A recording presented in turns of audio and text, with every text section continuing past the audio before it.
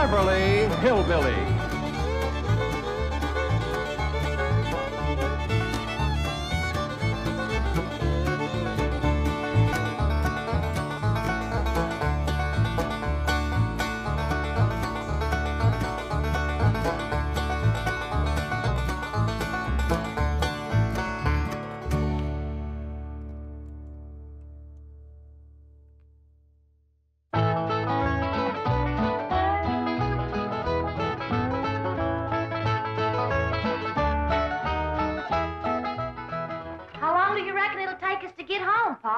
Jethro figures about 6 days, hard driving.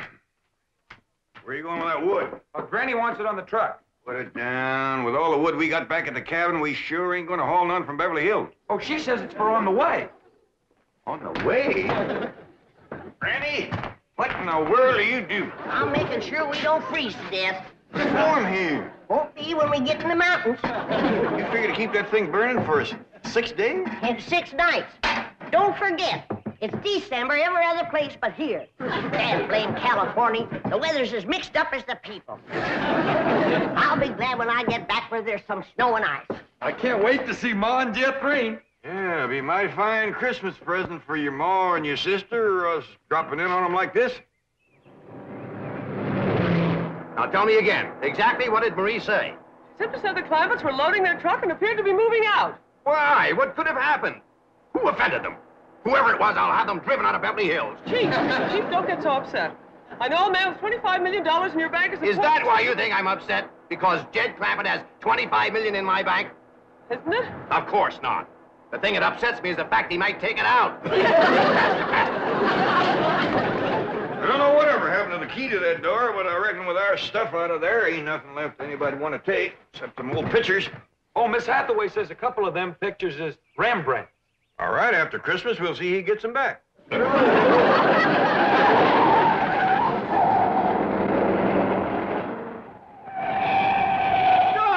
Stop! Where are you going? Going home. What?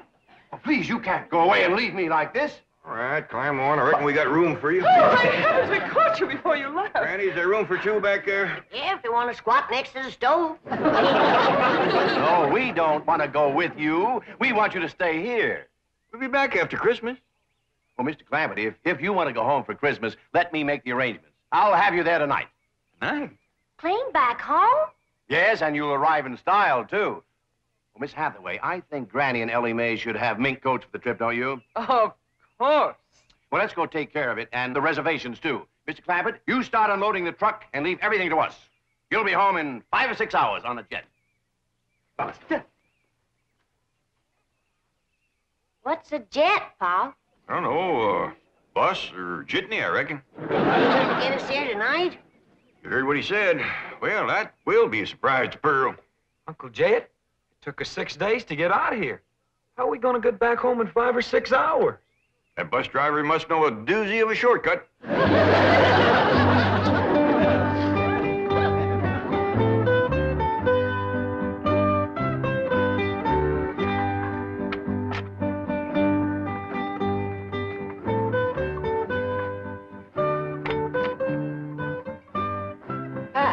Have we got plenty of champagne and caviar? I guess so. Why? The entire first-class section has been reserved for a family of VIPs, the Clampetts. Wow. Young ladies, I presume you've been advised of special arrangements for the Clampett family? Oh, yes, indeed. Certainly have. Here they come now. Oh, get a load of those minks. Granny, Ellie May, right this way. I'm sure you'll be quite comfortable in the lounge. Wait. Uh-oh. How did they get past the gate? Let's get them out of here before the Clampetts see them. I'm afraid you're in the wrong section. May I see your tickets, please? Well, I don't think we got any. See, this bus sure is fancy. Bus? You've come to the wrong place. You want the bus station. Now, just go back the way you came and ask for the Traveler's Aid. Now, they'll help you. Oh, yeah. Well, thank you, ma'am. Granny, Ellie May, come on. We're on the wrong bus. Mr. Clampett, what's the trouble? This is Mr. Clampett? Of course. Right this way. Jethro? Here, Jethro. Keep the tickets. Now, Mr. Clampett, you have the money Mr. Drysdale gave you. Yes, ma'am. Right here. A limousine will meet you and take you to Pearl's house. And Mr. Drysdale is phoning ahead to Mr. Brewster to be sure your cabin is in order. Well, don't let him give away a surprise to Pearl. Oh, he won't. Well, happy landing, Merry Christmas, and au revoir. Merry Christmas to you, too. And Jethro, here's something for you if you promise to bring it back to me. Take good care of them, and remember, the tall, young, good-looking one is mine.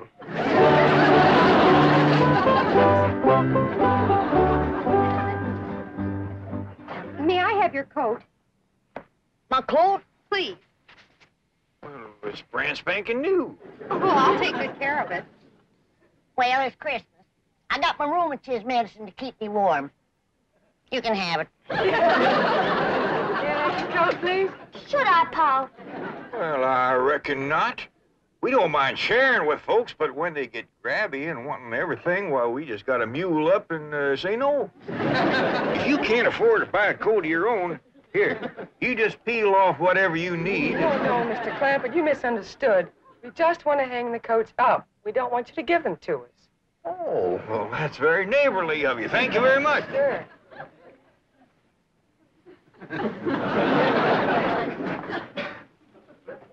Now, if you'll all be seated over here until we get underway. Come on, go.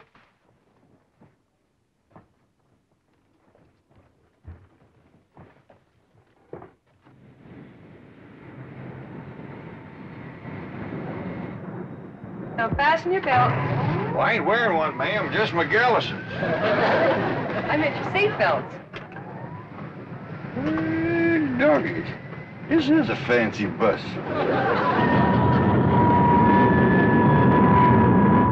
Looks like the bus is commencing to pull out. Now we'll see if this bus driver knows an all-fired fancy shortcut. That's you and me watch the road so we can remember it. Okay, Jethro.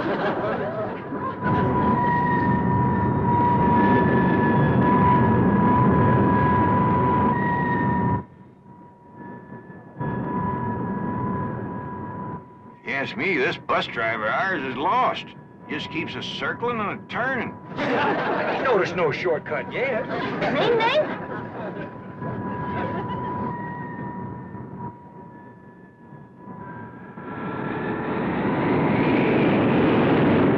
Listen to him erasing that engine.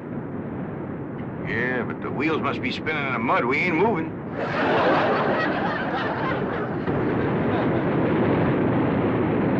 He got her out of the mud. Yeah, we're moving now. Lickety split, too.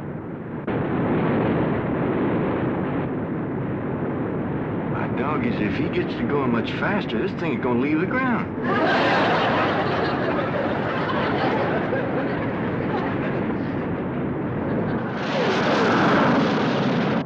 Don't look now, but it is leaving the ground.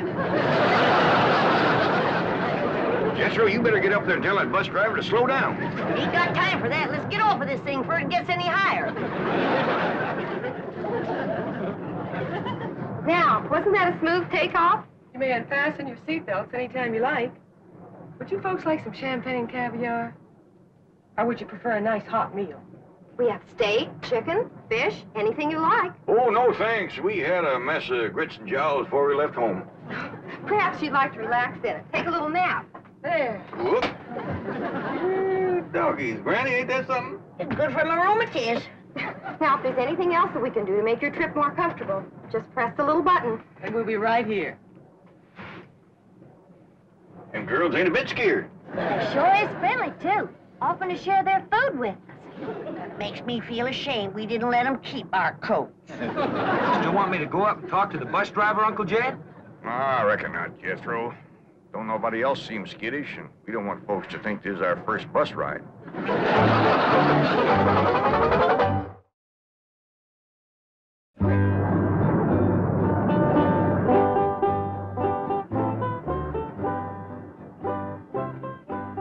Jed, Yeah, Granny? it sure will be nice to see snow again, won't it? That's the truth. Christmas just don't seem like Christmas without it. And Pearl's house is all especial pretty in the snow. She sure is going to be surprised when we all come tromping in there tonight.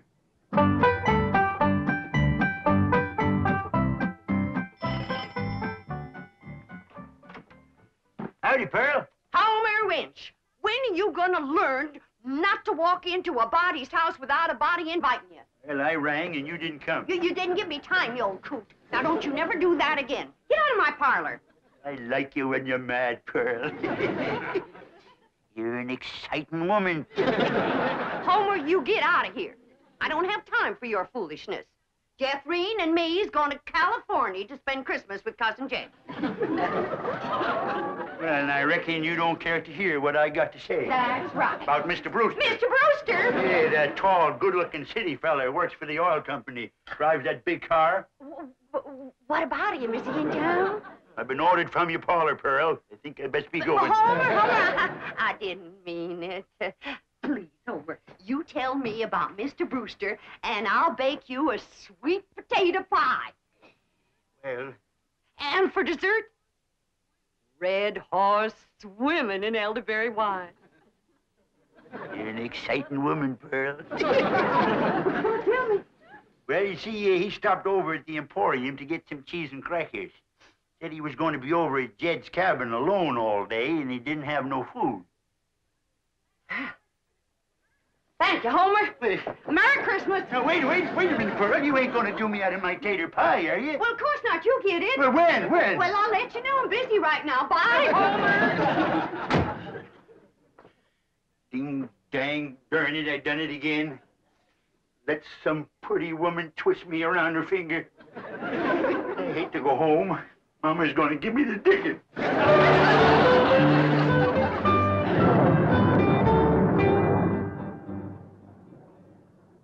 Jed, Hey, Granny. I just had a terrible thought. What's that? Suppose we get to Pearl's house and she ain't there. Where would she be? Out chasing that Brewster fella, that's where. Ah, she ain't likely to catch him in her horse and buggy. Whoa, Bessie.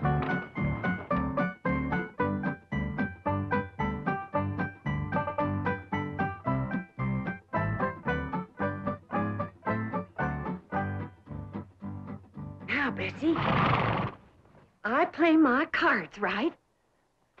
You get to keep that there blanket permanent. Because I'm going to have something else to keep me warm. A husband. Ain't that a beautiful word, husband? Husband.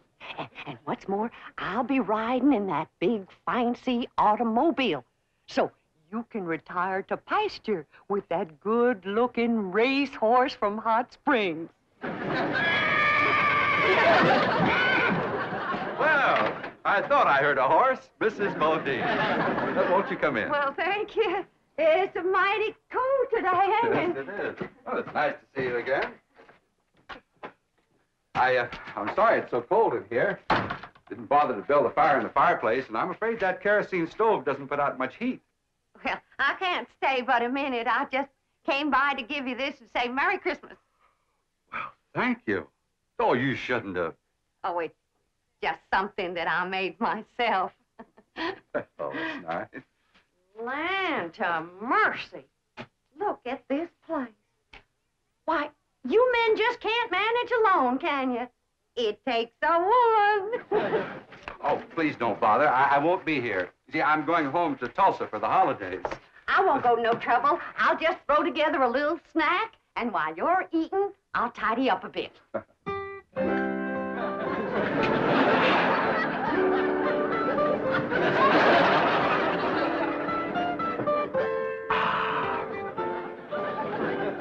This is the most fantastic miracle I've ever seen. The way you produced this banquet right out of thin air. Ham, fried chicken, roast pork, and this delicious sweet potato pie. That's my own special recipe. Here, wash it down with some red horse and elderberry juice.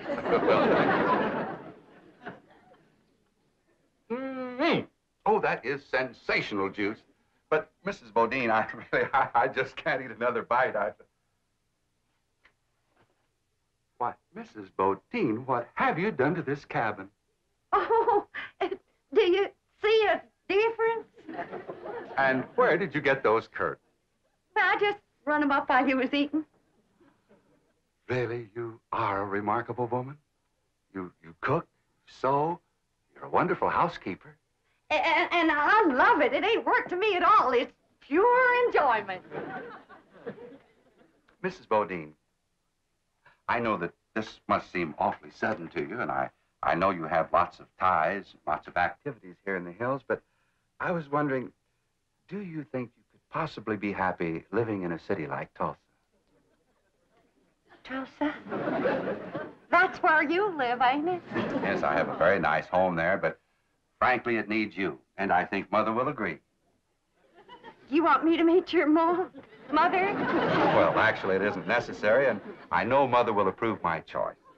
You don't have to give me your answer immediately. You just think it over. Yes, that's my answer. But we haven't even discussed money. I'll give you every cent I make. Mrs. Bodine, as my housekeeper, I will be paying you. Housekeeper. That is caring for Mother. Coincidentally, Mother's just going to love this elderberry juice. What's the matter? Did I do something? You Shorty.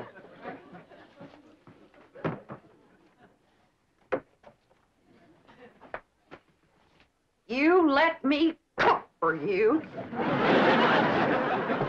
You let me sew for you. Hand me the ham. You let me house clean for you. Now then, I don't know what it takes to get engaged in Tulsa, but in these here hills, you've done enough to get yourself promised, hitched, and honeymooned. Really, Mrs. Bodine, I didn't mean to. I'm going to Beverly Hills to spend Christmas with my cousin Jed. And when I tell him what you done, he ain't gonna take kindly to it. What, Mrs. Bodine? I give you my word that You give me my hand-knit socks. Your feet can't get no colder than they are right now.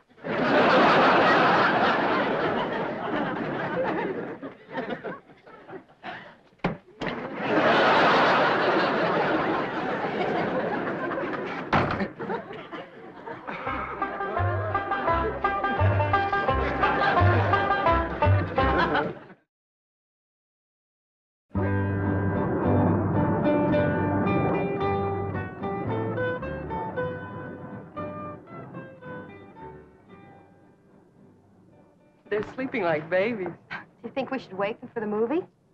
I don't know. It's a lady super western, just the kind of picture they'd enjoy. Well, why don't we start it, and if they wake up, fine. Good idea.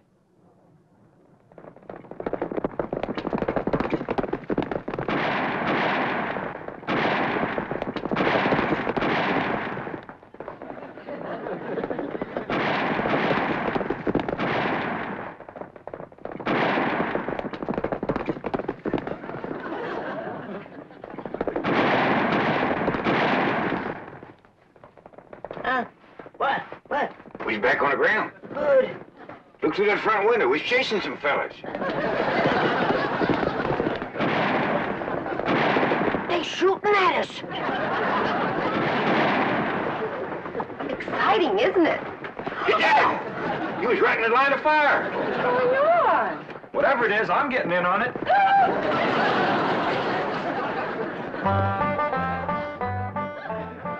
But Mr. Drysdale, Pearl is on her way to California to see them. Well, can you catch her in time? Oh, I think so. She's driving a horse and buggy. I'll tell her family's on the way. No, this is a surprise. Well, then what'll I say? But say anything to keep her there until the Clampetts arrive, and I'll get over to Pearl's.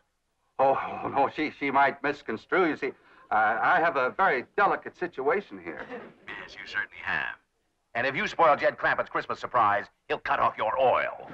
But Pearl might think I want to marry. Merry Christmas to you, too. Bye. Hello? Oh, boy. Here's the sweet potato pie and red horse I promised. Hey, there's a piece of this pie missing. And a gulp or two of these red haws. Who got it, Pearl? None of your business.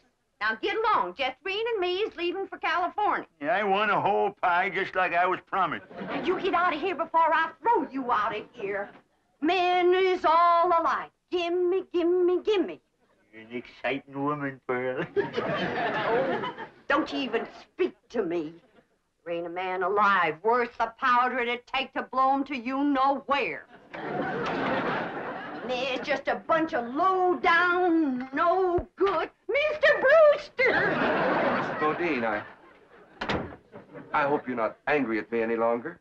Angry at you? Why, don't be ridiculous. Oh, here, have some more sweet potato pie and some Red Horse. Oh, this is a rascal been trying to steal my woman and my pie. I'm going to give you such a... Oh, I think I throwed my dang knee out. And I'm going to throw out the rest of you.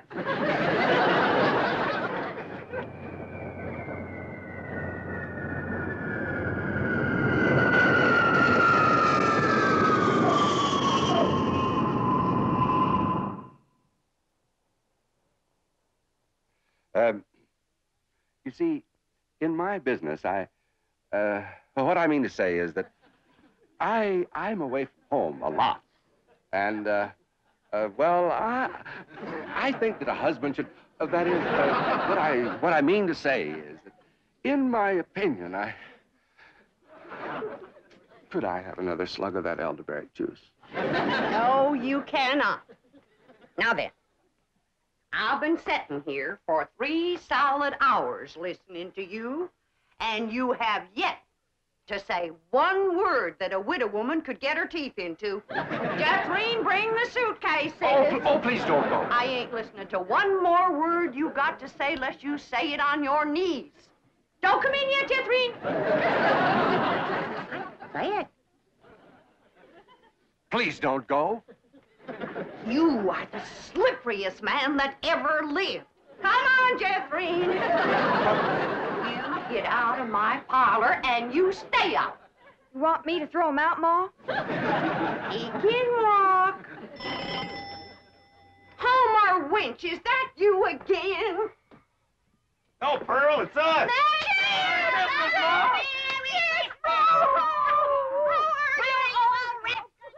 Merry Christmas, Jethro. Uncle Dad.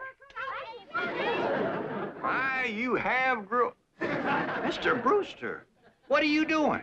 Mr. Clampett, if you'd been just 1 second later, I'd have been engaged to your cousin Pearl. Go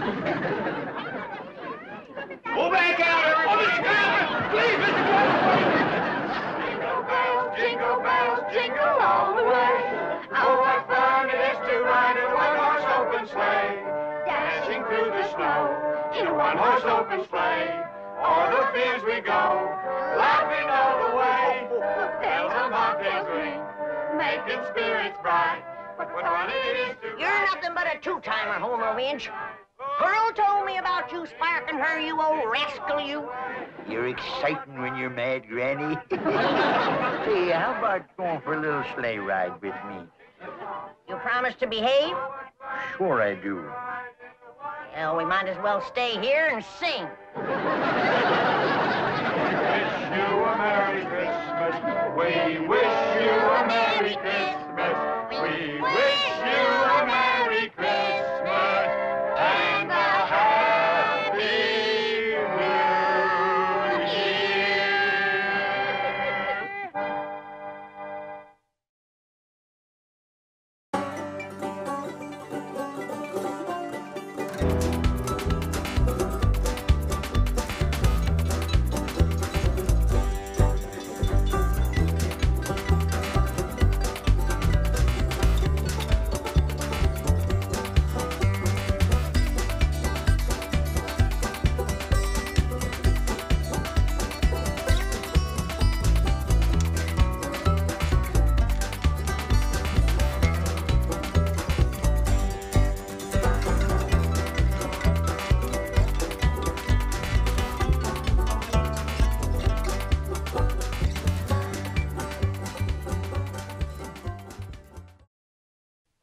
This has been a Filmways presentation.